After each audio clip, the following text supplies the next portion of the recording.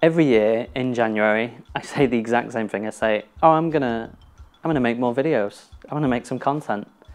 Without fail, end of the year comes, I've not done it. Too busy doing this, didn't have time, camera's not right, lens isn't the right type of lens that I want to use. All excuses. I've decided February 1st, I'm gonna start making a video every single day for 1 month. So by the time March 1st rolls around, I should have filmed, edited and uploaded 28 videos, and fingers crossed, they're gonna get better. So bear with me on this first one.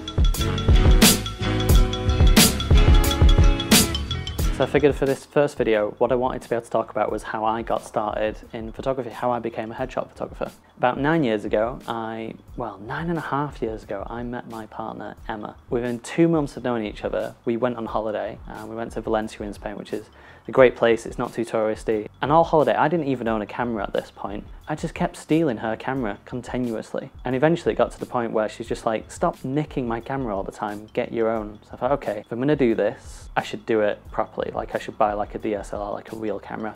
So I did all my research when we got home, and eventually I settled on buying a Nikon D40, which was a little 6 megapixel beast. I bought the camera and I was playing about with it and just trying a few things out.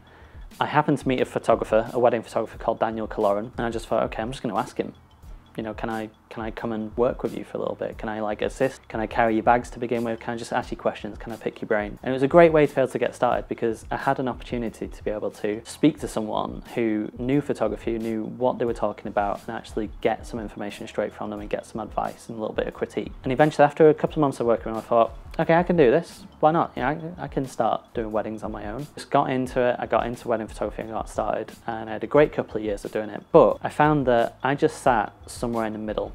What you find is that because with wedding photography especially, there's a lot of people who sit at the bottom who are just really cheap, and then there's people who sit at the top which are like really expensive but amazing photographers, and I just sat somewhere in the middle. I wasn't really cheap, wasn't really expensive, and my pictures were okay. If I'm going to carry on doing this, if I kind of want my photography to be a profession, something that I'm going to do for a lifetime, it should really be in something that I actually enjoy, that I'm passionate about. I'd met this girl called Emma Crompton, who I used to work with, and at the time Emma was an actor. She's now a casting assistant. She's amazing. She needed some new headshots. She was like, yeah, I'll try them. Let's give it a try. Let's see what happens.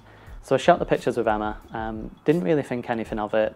She sent them to her agent liked them, and then just started sending me people, and it kind of grew from there really. And that was about 5 years ago now. I guess I got started because 9.5 years ago we went on that holiday, and she shouted at me for stealing a camera. I had no idea what I wanted to do when I was growing up, and it was only through meeting my partner Emma that I kind of discovered photography and decided that yeah, this is the profession of something that I want to be able to do. That's it for video 1. So that's my really long-winded, boring version of how I got started in photography. If this video is shit, tell me. If this video is good, tell me as well. I just want feedback. I want to be able to see what I can do to be able to make these things better.